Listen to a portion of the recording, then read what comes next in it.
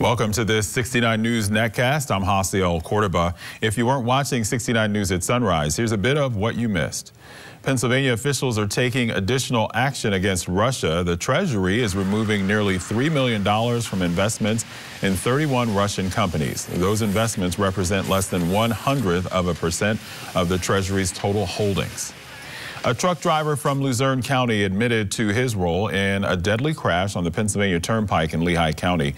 Evan Griffiths pleaded guilty to homicide by vehicle and reckless endangerment. Investigators say he was texting while driving a box truck when he caused a 5-vehicle wreck on the Northeast Extension in 2019. Supervisors in Exeter Township, Berks County, have scrapped plans to turn an old shipping center into the township's headquarters.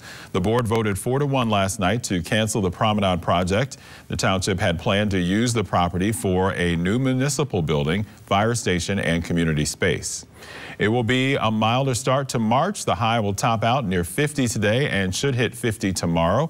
No big storms in sight. For more local news, watch 69 News or get updates at WFMZ.com. With the 69 News Netcast, I'm Hasiel Cordoba.